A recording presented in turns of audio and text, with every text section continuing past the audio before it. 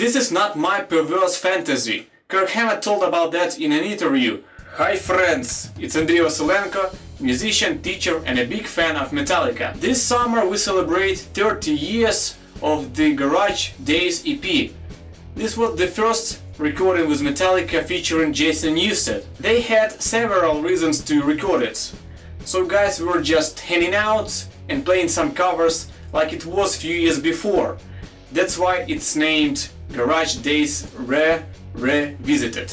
11 years later, Metallica enters studio to do the same, to play covers and tape them. Moreover, they already had enough covers recorded over the years. So we have the double album of Metallica called Garage Inc., which brought them new listeners and a Grammy.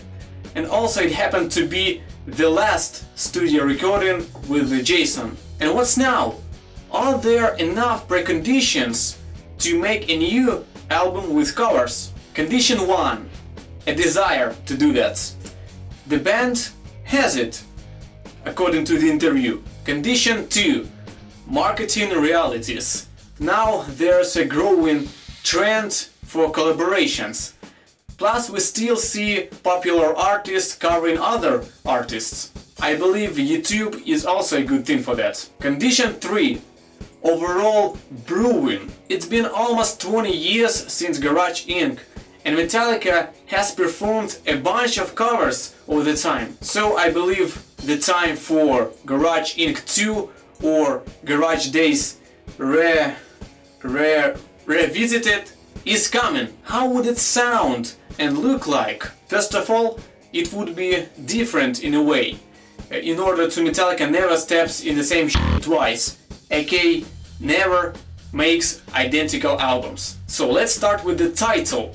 It might traditionally contain garage, but in a different context. Who is Metallica now? That is, and what does a daddy like the most, besides fishing, watching sports and cussing out politicians? Yeah, it's hanging out in the garage. So the album could be named something like Papa's Garage, and the cover would be designed respectively. Something like this. So fucking what? What songs might be recorded for it? First of all, favorite bands. Metallica has already covered Diamond Head, Thin Lizzy, Motorhead, Black Sabbath, Misfits, Ramones, Queen, Deep Purple. You see what bands are missing? Led Zeppelin, AC/DC, ZZ Top, Kiss, and so on. And why not play Motorhead or Diamond Head again? In addition, it would be a great tribute to the rockers we've lost. There is a couple posthumous tributes that Metallica has performed. It's Ronnie Rising Medley and When a Blind Man Cries. So we move to another part. What already performed songs might appear on the album?